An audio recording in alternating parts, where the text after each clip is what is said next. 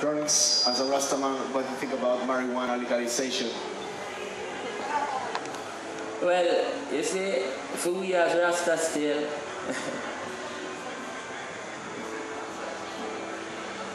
marijuana is a spiritual thing, which means,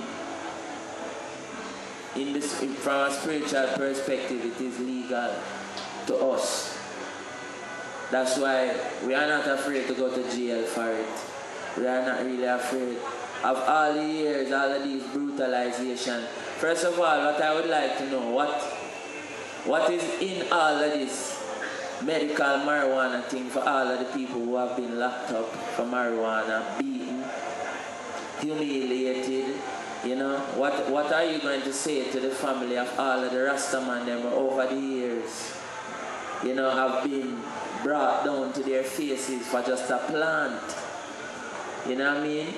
Now, with the whole legalization thing, let them legalize it, because you have some people, them is smokers and drug addicts, where them will always want to go smoke them all kind of names, some name of them, we hear them get herb and them thing there. The legalization is for them.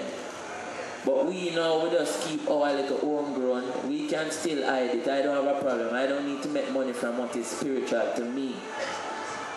Just like music is a spiritual thing. So if there's ever a time when I don't make money from music, that doesn't mean that I won't still be a musician. I won't still go around and do music from out of my pocket or out of nothing. Because I make music out of nothing, out of thin air. It's the same thing with marijuana. We don't need to make money from it. You keep the money, because only Babylon have use for money. I don't have no use for money. I can tell you that. I don't know about nobody else, but Chronixx don't have no use for money. I can use land, I can use herb, I can use people, I can use the natural resources of my planet and my father's house. I don't have no use for money. Yeah, man. Yeah, man. You know what I mean? So keep the legalization, legalize it. Rasta not really interested in that. What we want to know, say, one question we'd like to ask. What are you going to tell the Rastaman who was shot, beaten, locked up for this plan, now that you see this great economical prospect in it? What is in it for that Rastaman who lost his life for a plant, you know, who was imprisoned, who was deprived of his freedom for a plant? That's my only question still to all of the people behind this medical. Because let me tell you this. Watch this. What kind of medical marijuana you talk about? You know, Rastafari is what kind of medical marijuana you talk about.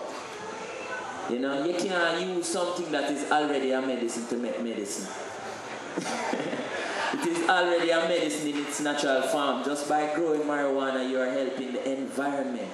Even if you don't smoke it, just by planting it, you're doing a great deed for the environment.